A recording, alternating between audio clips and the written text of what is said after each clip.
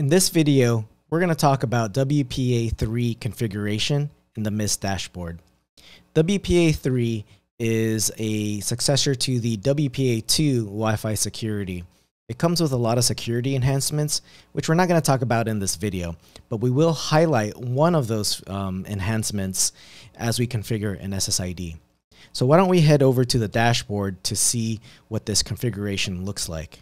As you can see, I have navigated already on the left side to Site and then WLANs. Here you can see that I have a testnet SSID that is configured for WPA2 security, and we're going to change that to WPA3. But before we do that, in MIST, you have to have a specific version of code on your access point. So if on the left side, if we go to access points, you can see I have one access point connected. You can find it under utilities and then upgrade firmware. We'll proceed on this. You can see its current version is 0.8.21602. Now your AP has to be at least 0.8 and newer to support WPA3 configuration. I'm going to go back to my WLAN because even though you do not have that firmware, you would still be able to configure WPA3, but the access point will not apply that configuration to the SSID. So now that we're in the SSID configuration, you want to note this security card right here. You can see I have WPA2 configured for this SSID called testnet. Now I want to show you what this configuration looks like from Wi-Fi Explorer Pro as I do a network scan. So here in Wi-Fi Explorer Pro, we have the testnet SSID, and it does identify this SSID as having WPA2 pre-shared key. So I'm using WPA3 Personal.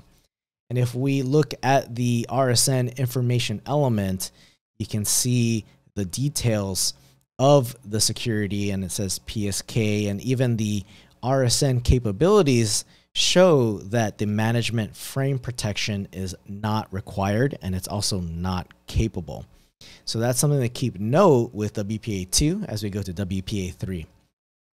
Now going back to the MIST dashboard, all we have to do is go into the SSID and look at this security card area and click on More Options. From there, you have different options for WPA3.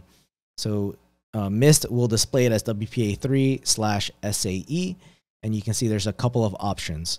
This first option here with WPA2 in it is the WPA3 transition mode. The next option, which just says WPA3/SAE, is WPA3 only with a pre-shared key. And then you also have your 802.1x transition mode and also just WPA3 802.1x only enterprise. So the key thing to note here is when you configure WPA3 without the transition mode, the devices must support WPA3. So in this video, we're configuring WPA3 Personal. So I'm going to select this option here, WPA3/SAE with passphrase. It's going to carry my passphrase over to this option here. And at the top, you can see that WPA3 requires firmware version 0.8 or newer. So after we do that, we're going to click on Save at the top right. So now that the configuration from the dashboard is being pushed to the access point, we're going to see if Wi-Fi Explorer Pro sees this change and what is different about WPA3 when we look at the information element. All right, now we are looking at Wi-Fi Explorer Pro. You can see the SSID being scanned, and now the security has been changed to WPA3/SAE.